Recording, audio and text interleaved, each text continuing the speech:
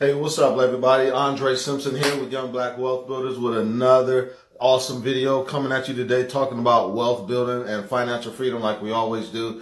Today, I want to talk to you about, I had the opportunity to spend some time with a mentor of mine, and we were talking about money, and the guy's pretty wealthy, and he said, Andre, you know what your problem is? And I was like, what's that? He said, the problem is, the reason why you run out of money, he said, because you work a job, right? I said, yeah, at the point in time, I work a job. He said,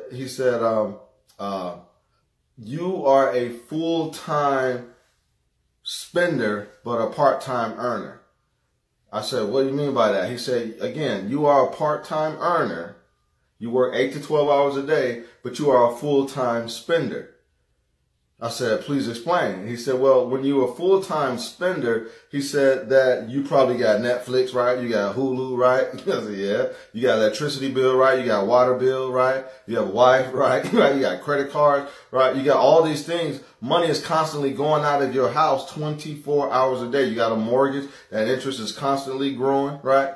So he says, you are a full-time spender, right? So you're working. Your money is being spent like this, but you only working like this. You're a part-time earner. So you work 8 to 12 hours a day, and then you come home and you're not making any more money. Your income stops. But guess what? The bills are still coming in. The meter on the water thing is still out there running. The electricity meter is still running. So when you're a part-time earner and you're a full-time spender. Now, he said, but the banks, the credit card companies, the mortgage companies, they're all full-time earners. They have money coming in 24 hours a day, 7 days a week. Okay, people are paying their mortgages all the time. People are paying their car notes or their credit cards all the time. They get money 24/7. That's why they're the biggest. That's why they're the baddest. That's why they're the strongest. He said, Dre, you have to learn how to stop being a part-time earner, and you need to learn how to become a full-time earner. Okay? That's what's going to allow you to keep up and outpace your full-time spending. Okay? So you need to learn how to make money while you sleep. So I said, okay. So not only do I work as a part-time earner, but I also started a home-based business on the side that allows me to receive passive income, that also allows me to receive residual income. So now I'm in the process. I'm not there yet. I'm on my way, and it's looking good.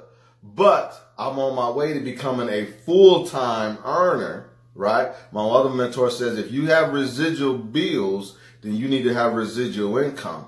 Because just as fast as those bills come, paychecks need to come right behind it in the mailbox to take care of that. So, ladies and gentlemen, you need to ask yourself this question.